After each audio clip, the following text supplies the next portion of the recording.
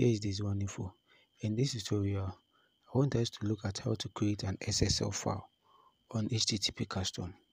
Okay, so people have been asking, why is my website down or what? Yeah, it has been removed. Okay, so this is a new domain that I've gotten. Okay, it got removed for some reasons. Okay, but it doesn't matter, I've gotten a new one. So we are going to learn to create an SSL file. Okay, so like I always say, I have a lot of SSH, genuine SSH websites that you can go to for your to help you to create your own SSH So these are the list. This is the link to the website, to the blog, sorry. So you click on it, then you scroll down, you see a lot of them over here. Okay. And I normally update it on time. So let's choose this one. Those of you who have been following this tutorial, you know the particular one that I often use. So this is the one, hacker.com. I think their servers are very strong and stable. So you scroll down. I already have an account, but for the sake of tutorial, I want to create another account. So scroll down. Scroll down. Then you select SSL TLS. Okay, click on create. Scroll down, come and select the server. So let's select the first server, this one. Let's select it. Okay. Let's click on select. Then you scroll down small. Then you click on create again. Okay. Click on create. And scroll down. Then you type in the username. The username, let's make it DC instead of DC. Okay. Then the password, let's make it 555. Okay, so it's up to 5. So you click on I understand. Okay, you check it. Then you click on create. So let's wait for it to connect.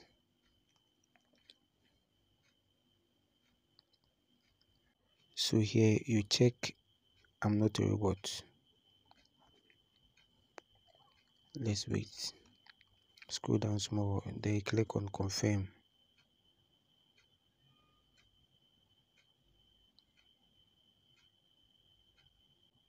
So let's wait more. The account will be created. So stay on their homepage for some seconds. It will just pop up. Okay, so this is the account.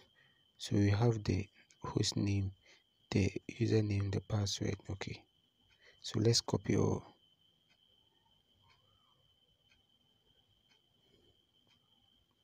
Okay, and go and paste it in our notepad. Okay, so now we've pasted it in our notepad. So let's go to the VPN, which is the HTTP custom.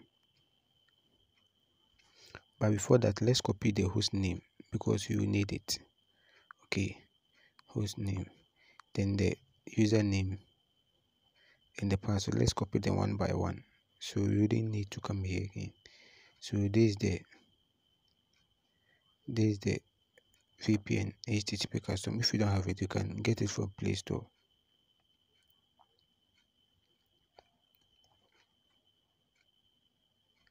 Okay, so here is the VPN. So you click on this one, the top right corner. Click on it. Then you come and click on reset this in config. Good. Now let's check here SSL because that's the protocol we are using. Then you put the username, the password, the hostname here to the IP with the username. This one. Then you bring the colon. Then you bring the port. The port is 443. Keep it in mind, 443. Then we bring the @ sign. Then the username. You type in the username. This is the username. And the password. You bring the colon again. Then you type in the password. This is the password. Good. Now you are done with this section. So you click. We didn't check it. Check it before you go. So you come to this corner, the top left corner. Click here. Here we have to input the SNI. Okay, so the barcode. So let's go to this one for the blog where we got this SSH website. So here we need the barcode, so the SNI barcodes. So on the website you click on generate barcode generator, click on it. Okay, you scroll down small. You come and select continent, then country.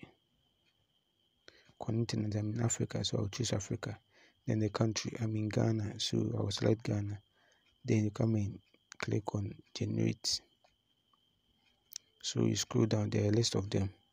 There is one particular one that I often use. Here it is. So you click on copy to copy it. Okay, copied. So let's go and paste it in the SNI, this in the pale, in the this in VPN. So the SNI, let's paste it. Paste. Then you click on apply. Click on this one. Good. Now cross check whether everything is okay. You have the host name, the port, the username, the password. Okay. So after clicking on connect, come and click here log to check the state of the connection, whether it is connected or not. When it's connected, most often an advert will pop up. Okay, so let's click on connect. Come to the log. Let's wait and see. Authentic. Okay, good. It is connected. So this is how to create an SSL file on HTTP custom. It's very simple. All you need to get is your the SNI barcodes, and when you visit the website, you get everything for your country. Okay, so stay tuned to my channel. If you are new to my channel, kindly hit the subscribe button, turn on notification bell for more future update. So if there is anything that you don't understand, you can put this in the comment section. I'll respond to it. So like I said, this is my new domain. So kindly bookmark it for more future updates. Okay, thank you very much.